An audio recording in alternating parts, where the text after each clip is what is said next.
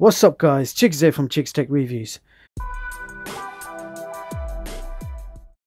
Today I'm going to show you how you can upgrade your YokaTV KB2 from Android version 6 to Android version 7.1.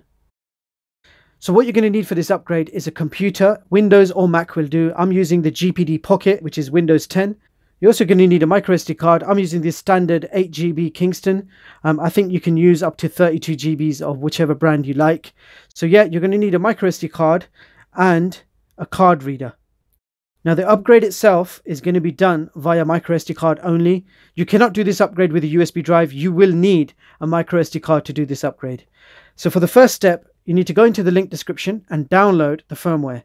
Now here it is. I've already downloaded it to save time. So here is the firmware. You've got it here. It's in a zip format. What you need to do first of all is extract it. So extract the firmware onto the desktop. So let that extract. Meanwhile, get your microSD card and plug it into a card reader and connect it to your computer. So I've extracted the folder, open it up. So you'll have this folder afterwards, the KB2 Pro OTA. Drag that onto the root of your memory card and let that copy all the way. This is the contents of the folder. You've got 4 files within there. And just to show you, I have the same on both sides. So these are the files you need to copy over to your memory card. So that is it. So we no longer need the computer and we also no longer need the card reader. All you need is the microSD card. Plug that into your YokaTV. So my YokaTV is already booted up. It's ready on the desktop.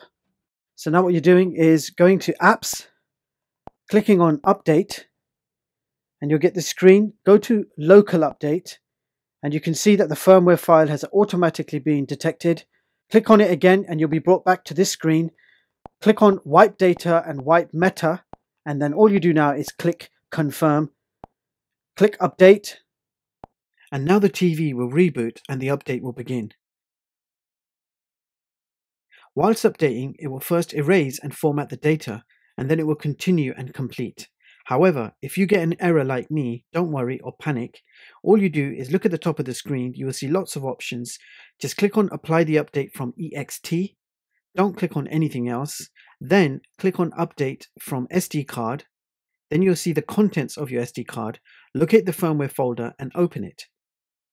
Then you'll see the firmware zip file. As soon as you click on this zip file, the update will begin immediately. So it's now updating. Ignore all the text. You can see the progress bar at the center of the screen. Allow the progress to complete. When the progress bar gets to the end, that means the update has completed successfully. Now all you need to do is click on Reboot System Now from the top, and the TV box will then reboot into Android 7.1. So the update is now complete. I have successfully updated the YokaTV KB2 Pro onto Android 7.1.1 Nougat. Now let's find out what difference this upgrade has made in the performance of this TV box. So the DRM info shows Google Widevine level 3 support, and CPU-Z shows that this box does still come rooted as standard. And in the Antutu benchmark test, we got a total score of 41,751. So let's see how that compares with the others. So here is my top performing Android TV box chart for 2017. And as you can see, the updated 7.1 version of YokaTV has taken position 12 with quite an impressive score of 41K. Are you surprised by these results? Let me know in the description box below. Furthermore, you can view this full chart at chickstech.com and read it at your own leisure. So there you have it guys, that was my step-by-step Android 7.1 upgrade video for the YokaTV KB2 Pro. So I have thoroughly tested the 7.1 on this box, and I am pleased to say that everything works very well with no issues or bugs. To be honest, the performance of this box feels exactly the same as version 6. However, when opening the apps, I do feel it's slightly faster. But more importantly, YokaTV has provided us with Android 7.1 update.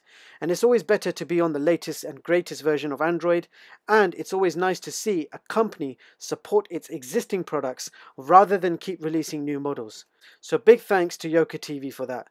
So I hope you find this tutorial useful and easy to follow.